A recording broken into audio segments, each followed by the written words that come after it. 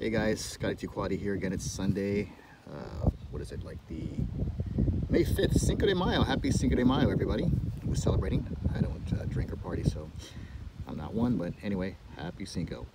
So this is the NDC, NEDC build that I did. It's heavy as heck compared to the GTRs that we're talking about that are going 105 miles an hour. So my theory was correct, at least. Saw last week I showed you the flying with the beat up props that looked like Jaws bit it, and I was getting 95 miles an hour. Today I got up to 107 miles an hour with these Tachyon 1408 4100 kV, so I think they're one of the fastest and strongest motors on the market.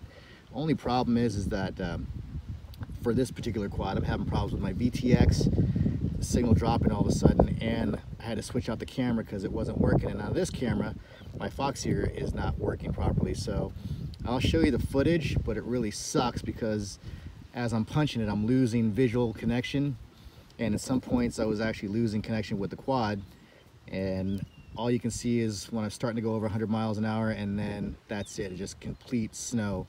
But at the end of the flight, where it shows the statistics, you'll see the numbers will read either 106 or 107 miles an hour, which is not bad for this quad. And you guys know how much extra junk I have on here.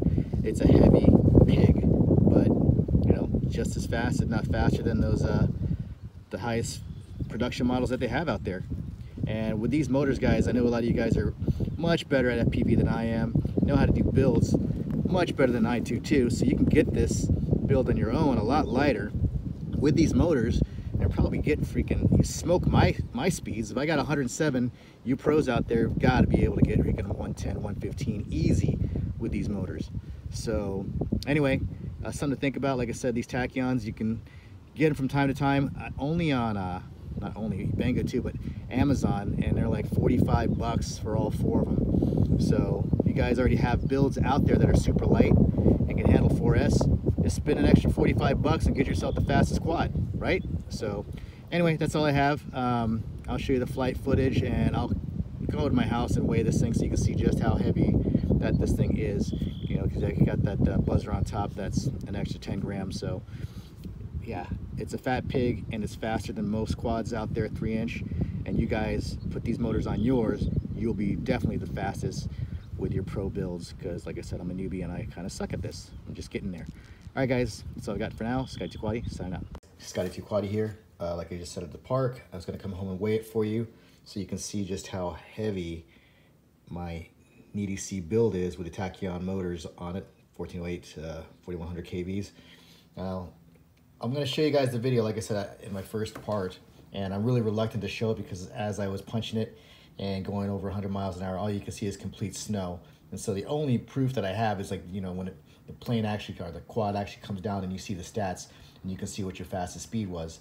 So with that said, let's weigh this beast and see how much she weighs. 172 grams. Guys, gals, that's heavy. That is one heavy 3-inch quad that gets 106, 107 miles an hour. So yeah, like I said before, you guys know how to build builds much lighter than mine, and those, you know, the ones that they're showing on YouTube all the time, they're getting 100, 105 miles an hour, and theirs is at least 40 grams lighter than mine. Now let's throw on one of the batteries I was using. This is 650 milliamp, the Hobby Line, China Hobby Line King, China Hobby Line, whatever. 258 grams, so that's heavy. That's heavy to be going 107 miles an hour, and 850 milliamp GNB, 272 grams. That is one heavy quad, guys. Anyway, yeah, if you guys have a light quad that's running, that's able to run 4S, I recommend getting these motors.